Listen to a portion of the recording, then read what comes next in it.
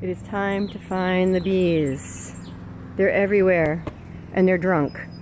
Big, fat, chunky bumblebees. Oh, I see one. I see a really, really big one. Every now and then they'll dive on my head. There he is.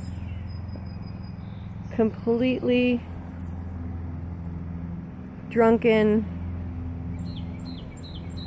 acting drunk and silly. Oh boy, and here they are.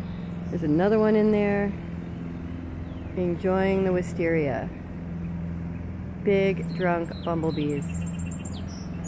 And I absolutely love them, and they're super busy, and they're super happy.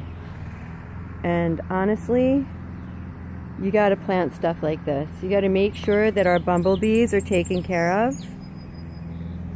No yellow jackets on this tree, just big, silly, drunk bees. Oh wait, no, I see a carpenter bee actually. Drinking up nectar, acting big and drunk. And it's pretty funny. It's pretty funny to watch them kind of like bumble around and fall over. And save the bees, people, we need them. Without them, we won't have a lot of our fruits and vegetables.